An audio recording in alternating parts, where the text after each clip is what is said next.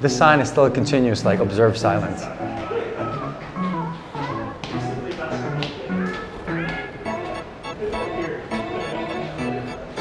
This was freshman F, right? Dog. This was freshman F. Yeah, this is freshman F. I remember being here and everything was facing this way. And the reason why this is significant, I know. Ooh, wow, look at this place. The lockers, the air conditioning, these modern desks and stuff. And clearly we will never have these type of TVs.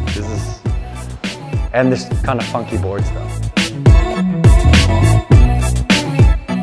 One of the greatest memories and the highlights is, in this classroom particularly, is number one, I was given the gift of the Celestine Prophecy, which changed my outlook on knowing what the world is about. And number two, learning about entrepreneurship at such an early age. Being 17, 18 and learning that you can hustle, that's pretty cool. I learned the value of entrepreneurship, which is kind of funny.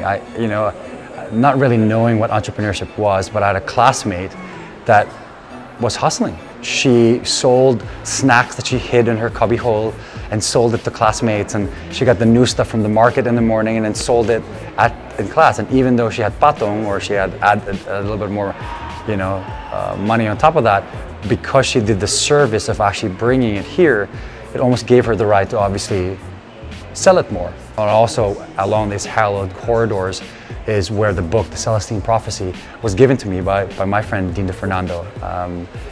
That changed my life. It really changed my outlook of how to look at the world very differently.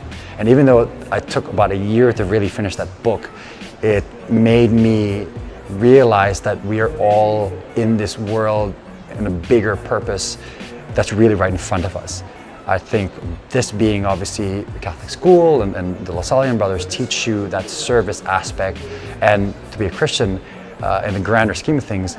But I had an opening with regards to spirituality and interconnection of human beings through that book. So anyways, let's move forward.